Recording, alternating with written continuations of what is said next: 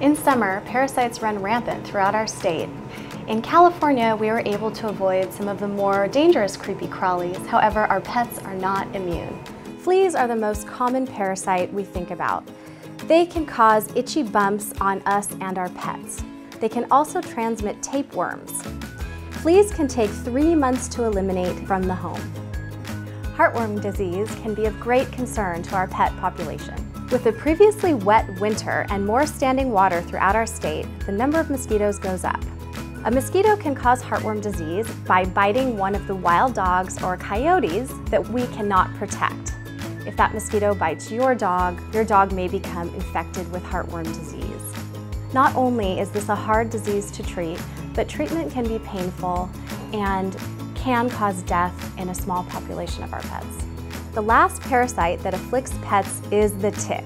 Ticks are not only going to be detrimental to our pet population, but they will also transmit diseases to humans, such as Lyme's disease, which can cause life-altering discomfort in humans as well as companion animals and remain in the body lifelong.